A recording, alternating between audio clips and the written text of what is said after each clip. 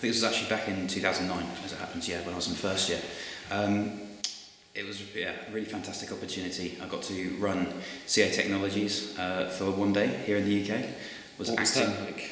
It was incredible. And I actually managed to get it primarily because I'd taken place in some presentations for a first year competition, and through that I'd had the chance to meet several employers as they come around to judge the presentations, and have the opportunity to speak to them then, and then sort of look to build on that throughout the rest of the day by going and networking with people. The day itself was really, really great. I think the schedule was about 12 hours of just whirlwind activity. Even lunch was a meeting. But the value of getting insight into what someone at that sort of level of seniority does in this industry was just invaluable. Really fantastic. So I think there were sales meetings. I got to present end of year figures to internal sales teams.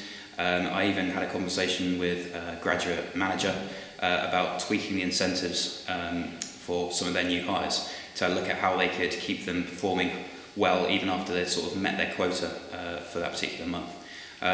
So it was a really diverse range of experiences, and one that I've learned a lot of lessons from, as well as an ongoing relationship with Chris Miller, who was the SVP for the UK at the time. And that's a relationship that I'm hoping will continue to grow and to bear dividends in the future.